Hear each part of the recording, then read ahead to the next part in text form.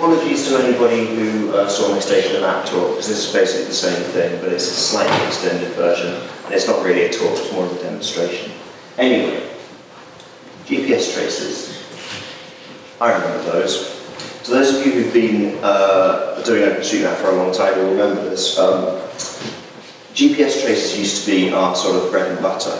We used to do everything by GPS trace. There was a great big prominent upload to a GPS trace button. Everything was sort of GPS oriented because it was basically all we had. We didn't have big imagery, we had a little bit of Yahoo imagery. Basically everything was pieced together through going for cycle rides and dictaphones and then sort of patching together all these GPS traces. When I first started getting involved in OpenStreetMap, I was actually under the impression that it had sort of been missold to me. I thought that you could just go for drives and collect these GPS traces and upload them, and it would magically figure out where you'd been, and it would make a map from it. And I thought, wow, that's really cool, I'll upload all my GPS traces. I was a bit disappointed when I found out that you actually just sort of used them and just drew the map using it in a sort of painstaking process. But I got hooked anyway. So, but I was kind of disappointed that we didn't have that sort of stuff. 8 years later, GPS traces are becoming slightly outdated, and the GPS trace feature has slightly disappeared from the front page, and we're all starting to use aerial imagery for everything, talking about other data sources. And I've always been a bit disappointed about that, because there is actually a huge amount of data in a GPS trace that we're not really using. It tells us some very, very useful things. And all we've ever really done with them is just kind of plot them on a map and say, well, you can trace over it if you really like. Whereas, in reality, each GPS point has a timestamp, and and you can use that to tell a lot about a journey. So when you go for a journey, taking a GPS trace, essentially you are creating a unit of truth about your journey. You are saying this journey must be possible. And when it comes to routing in the map, you can use that to find out a lot of things about the map. For instance, you know, whether it's possible to get from this road to that road. Well, it must be, because this trace has managed to do that. So essentially, I was disappointed with the whole situation, and what I eventually did was I just started writing one myself. And I'm just going to, I haven't got my mouse on, that's the problem. Just show you it, I hope I've got the right connection. I called it,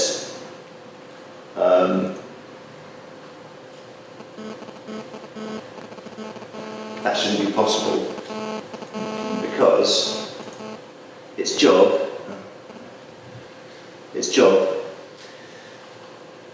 I didn't call it so, I'm not found. Its job is basically to take a trace, look at it, and go, that shouldn't be possible.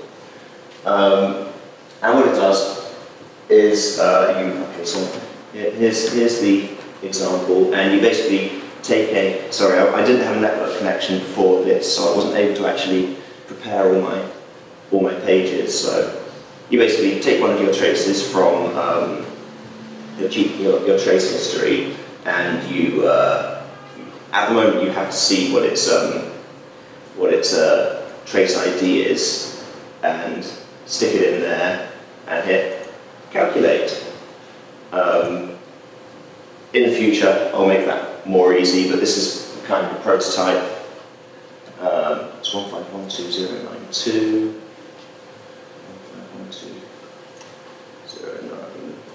1512092. No, we don't have. We should really have that. 15120. Sorry, 1512. Okay. 092. Right. That should be equivalent. It does take a while to do the processing. And this is the. Oh, those just oh no. It's very faint. Sorry. On a normal screen, it's less faint. So essentially, you get given this. These are all your traces that you've got down the side here, and the plots show to what extent that trace shouldn't be possible. So the big red spikes are bits where there are problems, and it gives you back this trace. So here's track 0, which goes from London all the way to Glasgow. And it loads slowly over the network because you don't have a fast connection. Come on.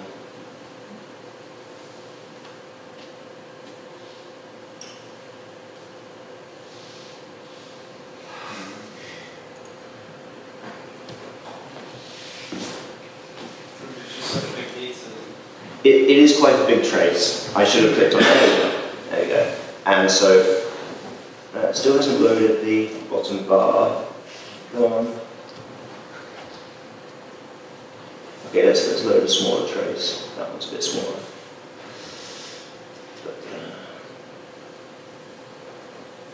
Essentially, the way it works is it uses the timestamps on each GPS point and says and compares it against the OpenStreetMap routing network and says, according to OpenStreetMap, should you be able to get from here to here in this amount of time?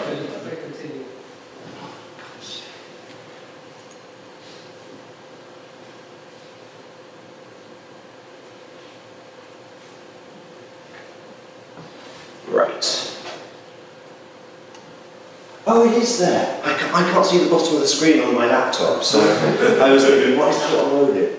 Okay, right. So we can select a point which is a bit of actually no. Let's select a peak, and it's got this sort of nice frizzy widget here, which is a bit slow because it's on my tiny netbook. Come on.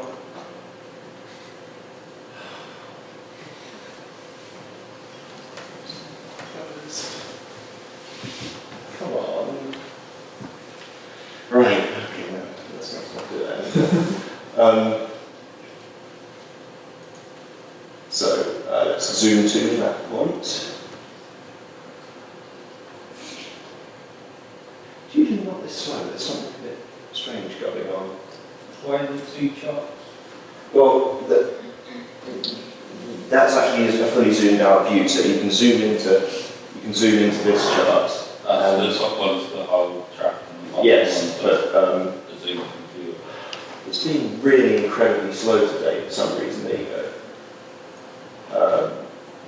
So this is a point that when the tiles have loaded, but they're so faint that you can't see them. This is actually where the driver has come off the road and has gone around a service station, and it's going on various roads, little roads in the service station that aren't actually mapped. So that is potentially something that we need to fix. The idea is to use these GPS traces to find points in the map which don't quite agree with reality. So previously, if you took, for instance, a massive GPS trace that went from Land's End to John Gross, it may have all kinds of interesting information in it, but 99% of it might be fairly boring for a street map, because we've got all of those roads. And so your task might be, without a clever tool, it might be to go through the entire trace and go, yeah, we've got that, yeah, we got that, yeah, we got that. Whereas the idea is with this, is you just throw it into the tool, and it compares it against the routability of the network, and says, that's kind of fine, except for this area, and this area. And then that might be like, you might have a little tiny missing road in one area, you might have gone the wrong way down what it thinks is a one-way street in one area, which probably means that we've got the wrong one-way street the wrong way round, or it isn't a wrong one-way street at all, or you turn left where you shouldn't be allowed to turn left, or, you know, could be a lot of things. But basically the idea is comparing the routable OpenStreetMap data with a known possible route. You can also use this for various other types of QA, like if you know that a particular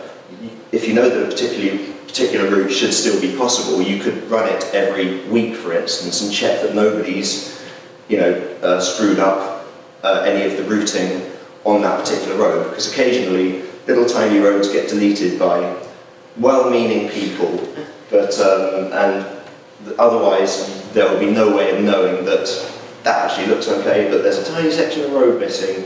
You actually can't do that. Or people add snow gates.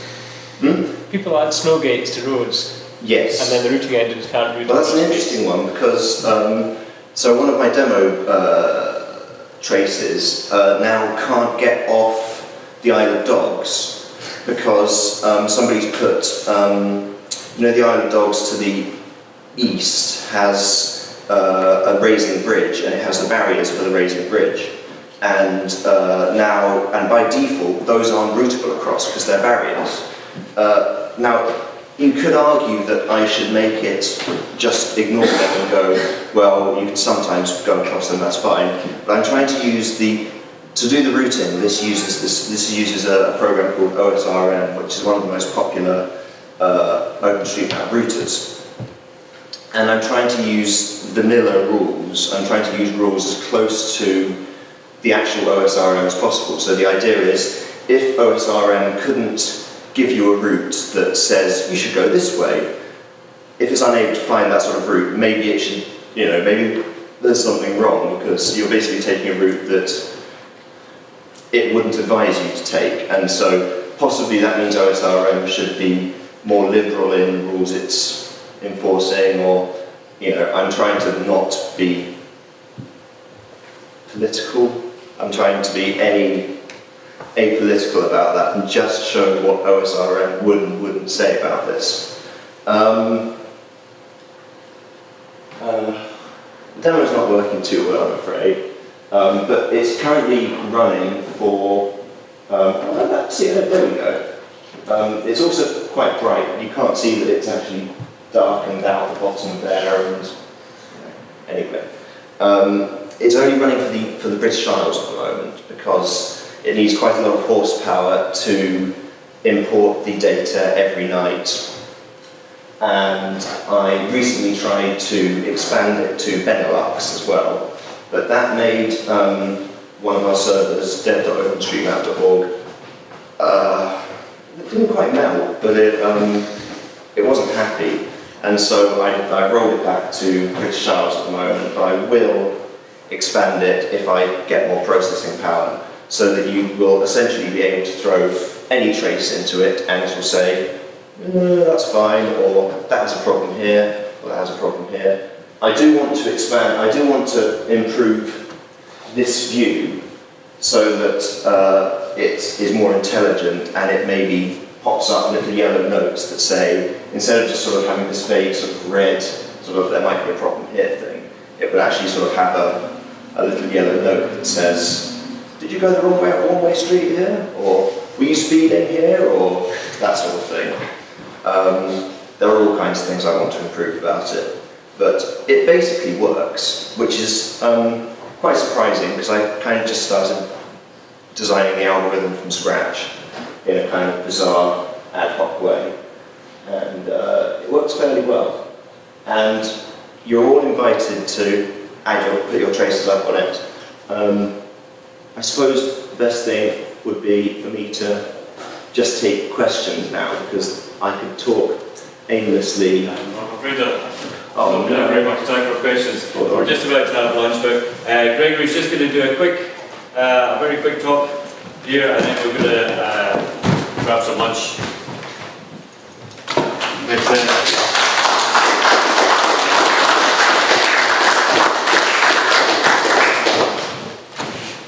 While he's setting up, can I just ask a double question? Is it just basically keeping successive nodes and then checking through? Yes, basically. For each there it is. For each GPS point, a pair of GPS points, it says, can I get from here to here? And can I get from here to here? But of course, more complicated. Whether those rules are consecutive rules on a wheel. No, it actually puts it into OSRM. It says. Yes. It isn't. OSRM is ridiculously fast. It is scary fast, and I can make it. I can make the whole process of doing it faster, and also it's very parallel because a lot of the little tiny queries can be done in parallel. But you could probably optimize quite a bit by just looking for successive rules on a wheel. There are various, yes. Just not putting. Yep, there are various optimizations and heuristics in. But basically, that's the core of the algorithm. But on top of that, there are a million, well, there are a lot of heuristics that sort of are little cheats to try and speed up the. It does hinting where it does a thing called. You ready yet? It does a thing called hinting where it sort of tries to take, if it can't quite route around a little bit, it routes around a longer bit and checks all the way IDs of the thing going around it. So those heuristics already know what's out there, or those heuristics that you want. They're my heuristics. They're sort of ways of, basically, all my algorithm is a way of choosing what questions to ask OSRM, and all the heuristics are ways of finding things out whilst having to ask OSRM fewer questions. So I can go like, well, yeah, okay. Very quick, very simple question. Can you tell how you're travelling? Yes, but bicycle mode doesn't work very well yet. Motor car is the only mode that I would say works well. That's partly because OSRM's bicycle mode is not very polished at the moment. It's got all kinds of things in it that are sort of specific to left-hand, right-hand drive countries. So the physical option was that flexibility would become really quite important. Yes. You're walking. I'm personally a cyclist, so I quite like that. But when, for instance, if you know a taxi driver or a trucker, that you can just put the GPS tracker on and get 100,000 points back a month later, then this is where it's going to be useful, because you'll just be able to go rather than going through the entire 10,000 point track.